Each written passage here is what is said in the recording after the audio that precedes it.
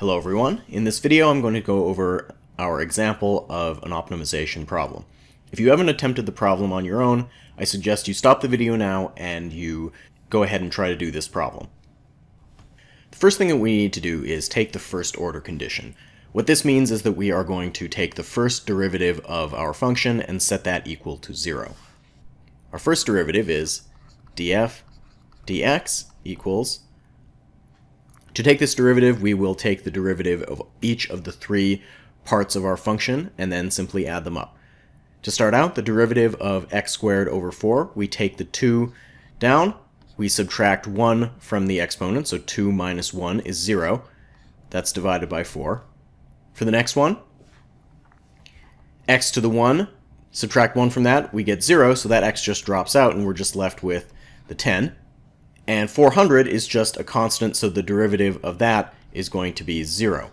We set this equal to 0. This is our first order condition. Next, we will use this result to solve for our extreme point for x.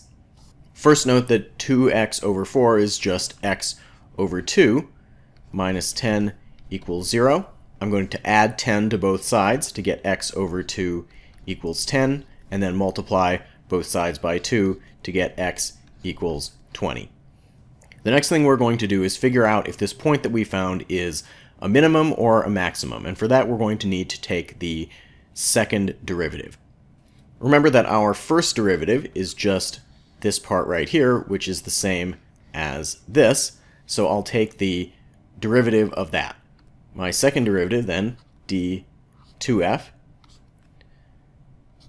dx2 equals the derivative of x over 2. Again, it's just x to the first power, so we get x to the 0, which is just 1. We're left with just 1/2 there. The 2 on the bottom comes along, and the derivative of negative 10, since it's just a constant, is just 0. So our second derivative is 1/2. We note that this is greater than 0, which means that we have a minimum. If this had been less than 0, then we would have had a maximum.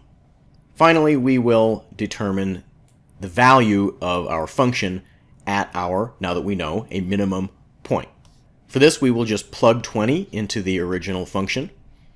So we get 20 squared over 4 minus 10 times 20 plus 400. 20 squared is 400. Minus 10 times 20, which is 200, plus 400. 400 over 4 is just 100. So adding up those three numbers, we get 300. And that's all there is to it. We have taken the first order condition of our function, found our extreme point of 20, and then determined that it was a minimum as opposed to a maximum, and then we found the value of the function at that point. If you have any questions, please let me know. Thanks for watching.